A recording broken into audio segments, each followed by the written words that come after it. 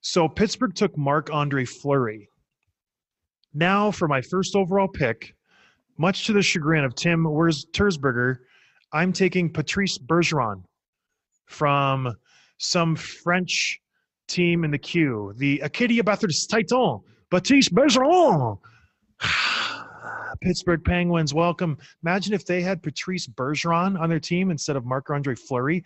Pair him with Malkin and Crosby and Letang and that group, how good they would be. Hold on. Yeah, Fleury won him a cup. Let's not forget that. But it's because they didn't have any good defensive forwards. Imagine stick Bergeron to be a third-line center. Yeah. No, that's a great pick. I mean, I was thinking about this list earlier today, and of all the stars on that list, only about half of them are still playing, and none of those guys are still playing at an elite level except for him.